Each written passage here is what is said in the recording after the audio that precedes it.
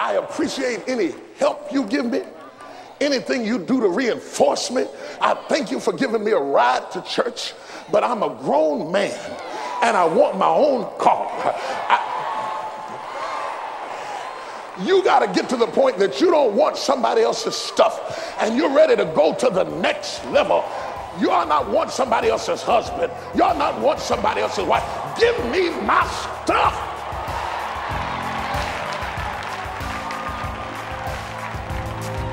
This is the potter's touch. I've been busy running to and fro, getting ready for MegaFest. Busy, running, but I had to stop and share this word with you. Our series is called Favor Ain't Fair, and you're walking in divine favor. I know you are. I hear from you. I get your letters, and I see you on Twitter, and I see you on Facebook, and I know that God is doing some things in your life that are totally unexplainable. That's why the haters hate you like they do, because you're walking in supernatural favor. I'm going to explain it for you in just a minute, because favor, it ain't fair. God gives you provisions for purpose. Everything you've got, your talent, your singing, your speaking, your ability, your charisma, your articulation, your IQ, your financial dexterity, it makes no difference what it is. God gave you those favors for his divine purpose. So the statement reads in the Bible, drop some handfuls on purpose.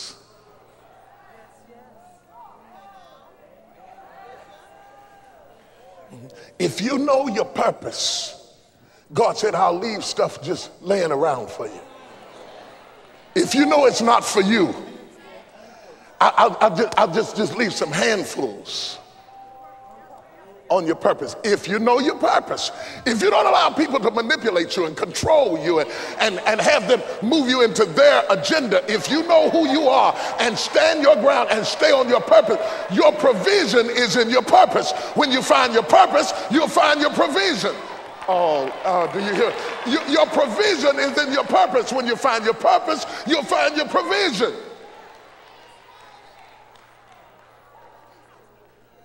And he dropped it. And so what happens to you is you get to this stage where God just starts leaving you blessings. And the first reaction you have, you want to tell people. Child, you will not believe. Have you ever called somebody and you said, how you doing? What you doing? What's going on? You didn't really want them to answer. You want them to hurry up so you could tell them. You would not believe what just happened to me. I'm telling you, I just stopped by the grocery store, didn't even know. I was over there by the chicken wings. I was getting ready to pick me up some chicken wings because I had to rush back home. Ran into the president of Texaco. They're getting some chicken wings. If I hadn't gone to get the chicken wings, I never would have met him. Found out there's a position right over there. Now that they're phasing out my job, had they not phased out my job, and had I not gone to get the chicken wings, and had not he gone to get the chicken wings, we never would have had this conversation. And without having to go through all the red tape and all the technology, you would never believe how God just opened up. God just. You find yourself in a situation where it's difficult to find anybody who understands the level of favor that God, and it is a level. It is a level. It is. See, all of these steps are the same size, but they're on different levels. See, there's different levels of blessings. The pauper who was homeless found a shelter, and he says, my God is a provider. The guy standing beside him just bought a $2.5 million home, and he says, my God is a provider. And both of them are thankful, and both of them are right, and both of them receive provisions, but it's just different levels. There are different levels of joy, different levels of peace, different levels of victory, different levels of anointing. Everybody has an anointing, but it's not on the same level. Every minister has a ministry, but it's not on the same level. Every teacher can teach, but it's. And so periodically, God wants to take you from faith to faith, from glory to glory. He wants to take you to the next level.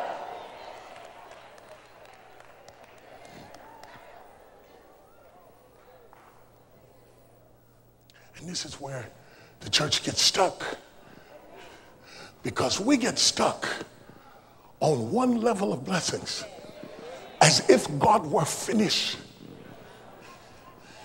Now I'm in the tough part of this sermon.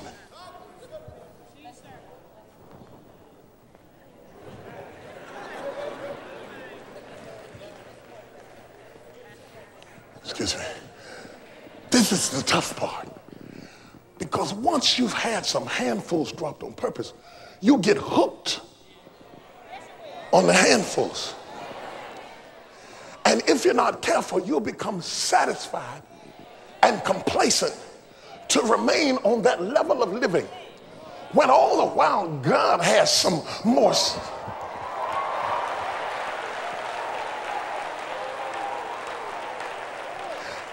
And inevitably, people get frustrated in life because what they do is they fool around and get stuck on the steps and fail to move into the next level of blessings.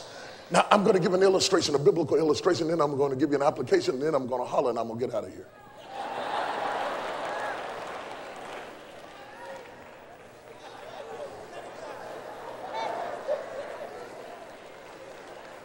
The biblical illustration is Israel in the wilderness. God does everything for them. They say, we're thirsty. He makes water come out of the rock. We're hot. He becomes a cloud above them by day.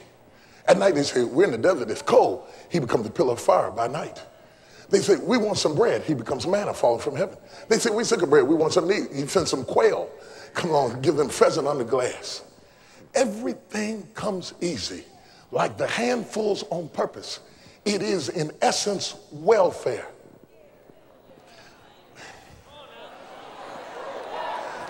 Let me show you why welfare doesn't work. Welfare is meant to be a temporary blessing for a particular predicament so that you can get the fortitude to rise to the next step. And if you stay on that level too long, it frustrates your development because it is just enough. And you got it because you didn't have not enough. But where God is trying to take you is to more than enough. And if you get stuck at just enough, you'll never get more than enough. And if you never get more than enough, you'll never become what God has for you to be.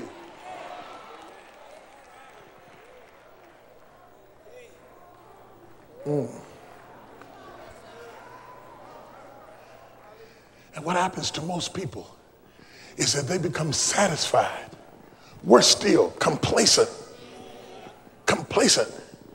to live off of what somebody else dropped.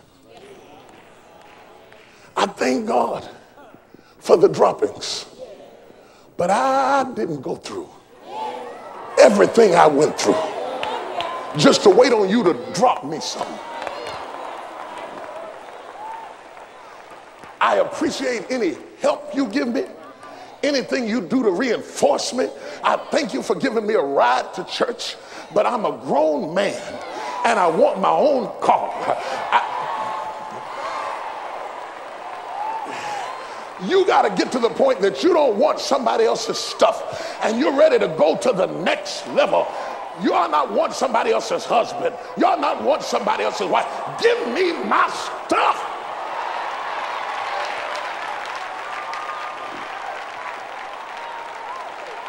I wish I had a witness up in here. And so what happens is you got to get to the point that you're ready to go to the next level. Touch your neighbor and say, I'm getting ready to go to the next level.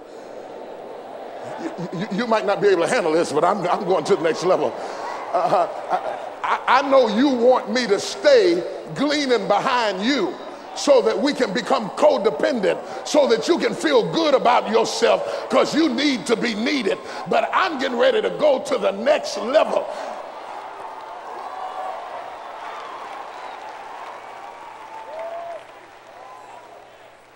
Now, let me show you how this is applicable to the text.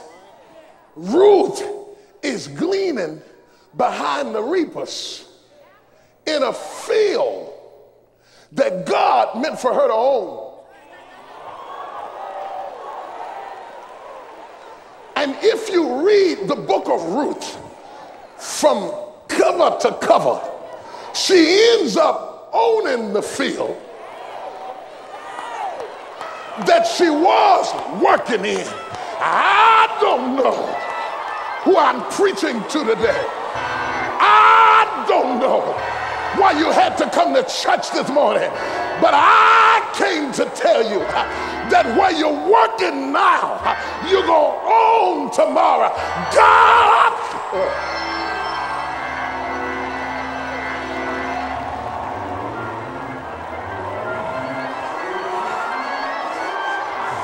Somebody's getting ready to go to another level.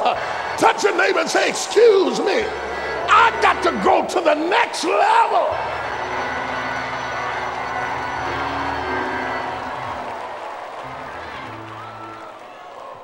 Can you imagine how this must have tripped these women out? Because here these women were leaving something for poor old Ruth. Poor old broke down Ruth. I guess we'll leave something for her with her broke self and a no dressing self, and she can't even get her hair done, her dress is on sideways. I guess we'll help her sister out. And by the time we get to the 4th chapter, the one who was behind them had switched around and was in front of them. You don't know how the story is going to end up. God has a way.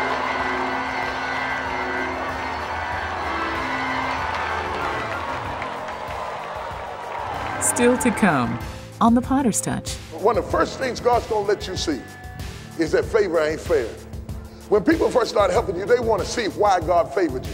So if they want to get close to you so they can see if there's something special about you. Then when they find out there's nothing special about you, they get mad. But they don't understand that favor ain't fair. It's just that God sovereignly chooses to bless you. And anytime you bless whoever God is blessing, the blessing boomerangs back.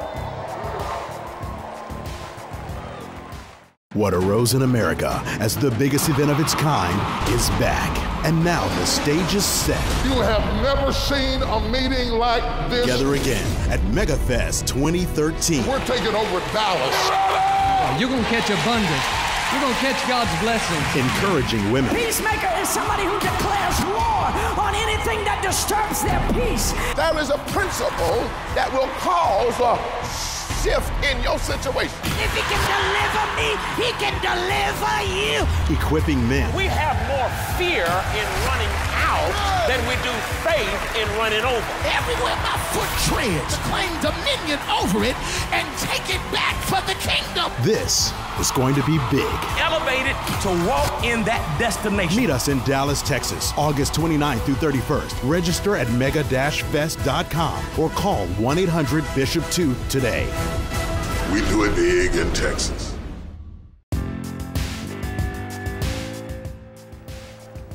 I'll give you my little testimony. I close with. We were looking for a house. It was the first house we were to own. We had rented a few houses and assumed a house. We never owned a house, and I didn't own a house because at first my credit was so bad.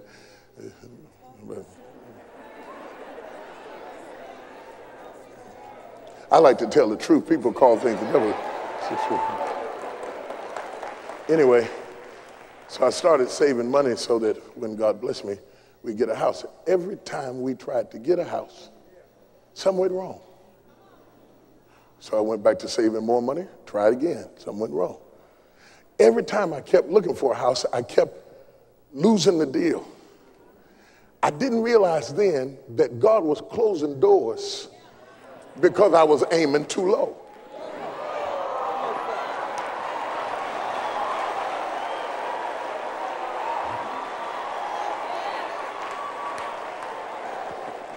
I was aiming low because I knew what it was to have nothing. And I'd have been glad to have anything. But God wasn't glad for me to have just anything. It is the Father's good pleasure to give unto you the kingdom. And so everything that I would have been satisfied with that was less than what he wanted me to have, he closed the door.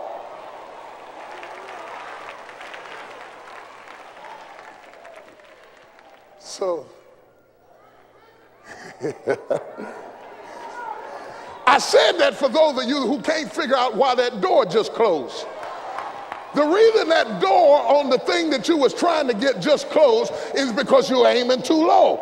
If you would set your sights up where the word of God says you're going to live, that's when God is going. And so, let me tell you what it is. So Ruth, the realtor, back up there in West Virginia, she's a realtor. She said, well, Mr. Jakes, she says, there is another house. I'll just drive you over there and let you take a look at it and see what you think about that house. That's the way she talked, you know. So I said, all right. So she drove me over there. We drove up through a little underground railroad or something and came up on the other side and around. And we came around the corner and there was this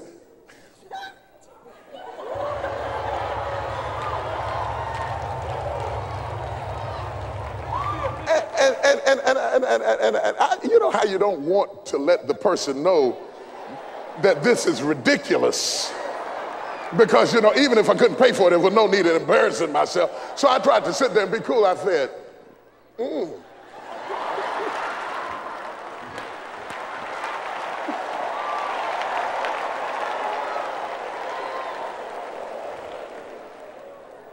There was no for sale sign on the lot because, you know, those kind of houses you don't have to do that. And there was no for sale sign out there. And she knocked on the door, and the lady opened up the door, you know. She came to the door and opened up the door, and we came in, and they proceeded to show me the house. Halfway through the house, I looked up. They didn't even hear me. I looked up in the middle of the hallway of the house. I said, God, you mean I can have it?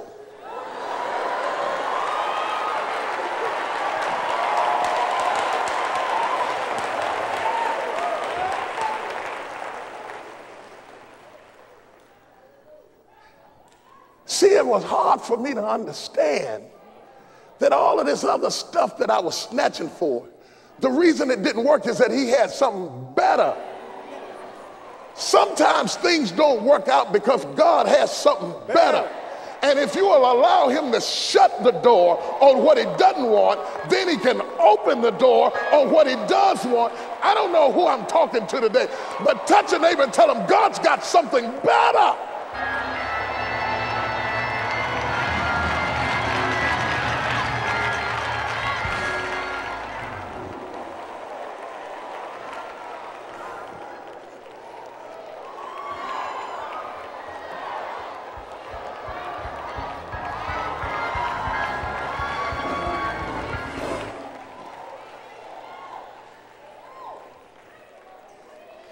Here's the thing. I'm not trying to finish because I figured out at 8 o'clock I couldn't finish this. In between the second chapter where she's gleaning behind the reapers and the fourth chapter where she ends moving from stewardship into ownership, she encounters the ministry of Naomi, an older woman who becomes a mentor and a coach to her. You need a coach. If you ever get into bodybuilding and you're in the gym and you're working out and all of a sudden you plateau, you need a trainer. They don't have to lift the weight. You just need somebody to get in you and say, come on, come on, come on, come on, come on, come on, give me 5 more, come on, you got it in you, come on, you got it, come on, reach out, come on, it's in you, come on, reach for it, reach.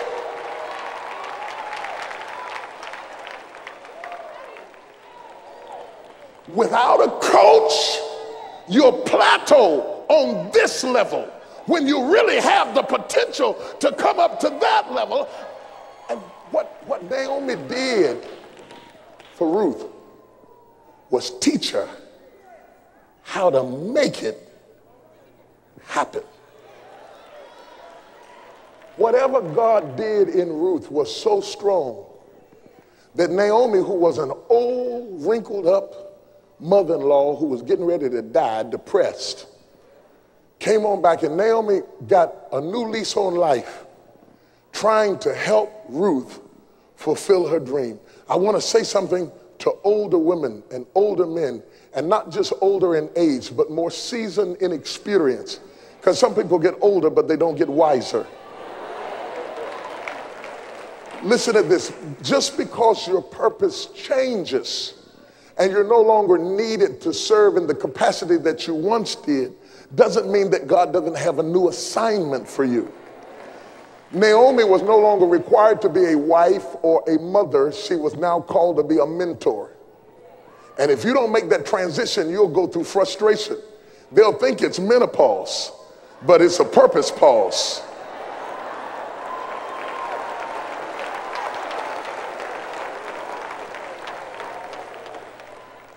Naomi started just wanting to bless Ruth, to see her reach her goal.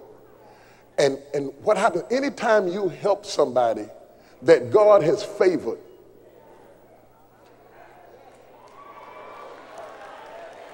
now understand, when you start helping them, one of the first things God's going to let you see is that favor ain't fair. When people first start helping you, they want to see why God favored you. So if they want to get close to you so they can see if there's something special about you. Then when they find out there's nothing special about you, they get mad. But they don't understand that favor ain't fair. It's just that God sovereignly chooses to bless you. And anytime you bless whoever God is blessing, the blessing boomerangs back. Naomi didn't even know that she was being healed while she was helping Ruth. She was being redirected while she was helping Ruth. And the Bible says that when Ruth married Boaz and begat Obed, and Obed begat Jesse, and Jesse begat David, and out of David came Jesus.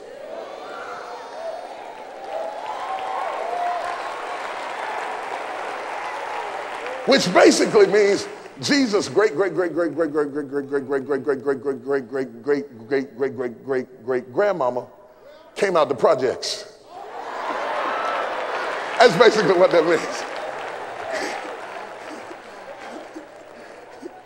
Ruth come from the hood.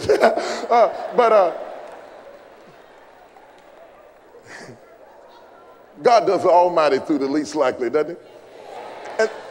And what happened was, when Naomi started blessing Ruth, the Bible says when Ruth had her baby, Naomi took that baby, and that old, leathery, wrinkled up woman, her breasts became filled with milk. And she, who was past childbearing age, started nursing a baby that she didn't even have, because there was so much life in the person she blessed.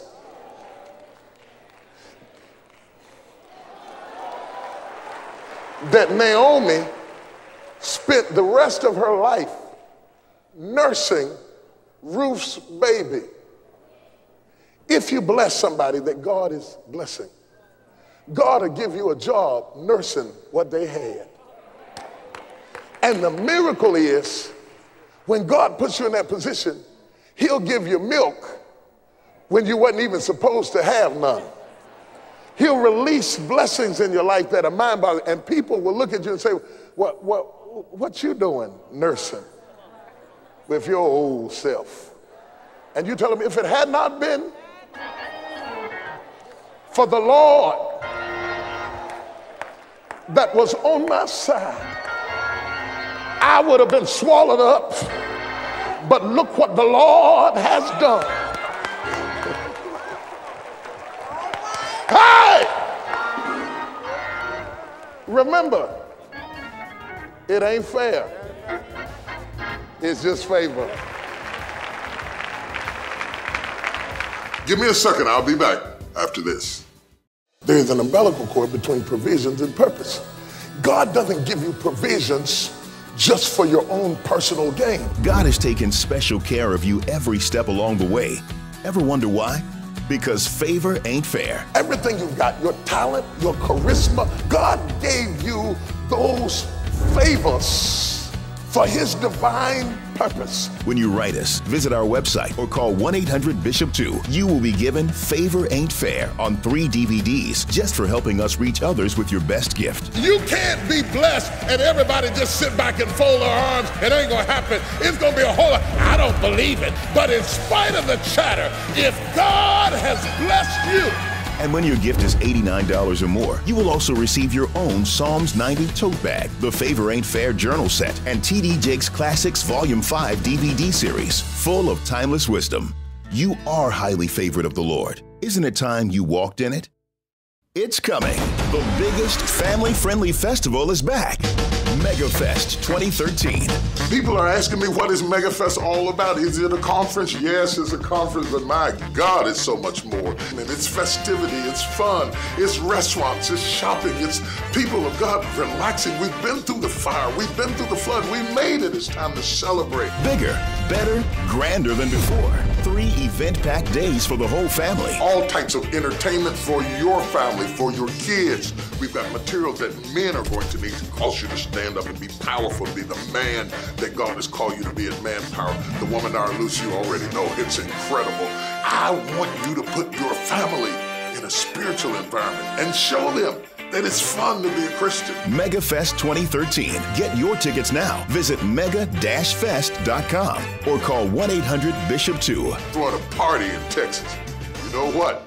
We do it big in Texas. I want to challenge those of you who've been frustrated because you're trying to stay on one level and God's trying to take you to another. God, he's just weaning you. He's just weaning you. He's just taking you off welfare. You don't need a handout, you need a hand up. God's going to do something awesome in you. And you will win if you don't quit.